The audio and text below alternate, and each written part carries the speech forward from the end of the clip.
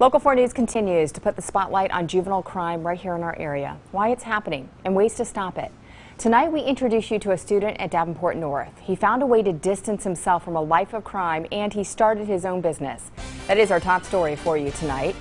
He saw the path that his peers were going down, and he wanted to find something productive to do. That is why he started his own lawn mowing business.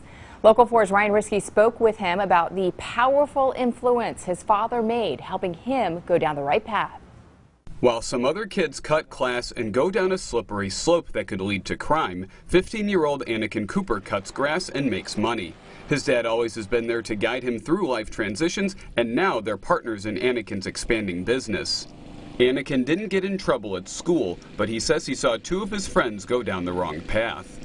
I don't really think much of it because they didn't grow up without a dad and stuff, so I always had my dad to guide me down the right path. Anakin was always aware why some other kids turned to crime. I seen the crime on the news and stuff about little kids getting killed. I was like, whoa.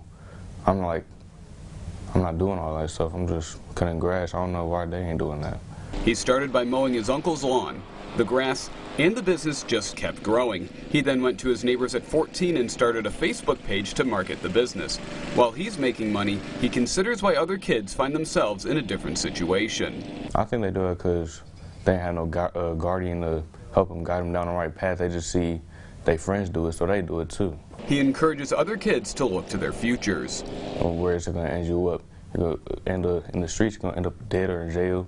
But business routes and legal route, you're going to end up successful in the future. His dad, Marvin Cooper, is proud of his son, but saddened when he sees other kids his son's age taking a wrong turn. He has more confidence and courage than I had at that age, also at the age I am now.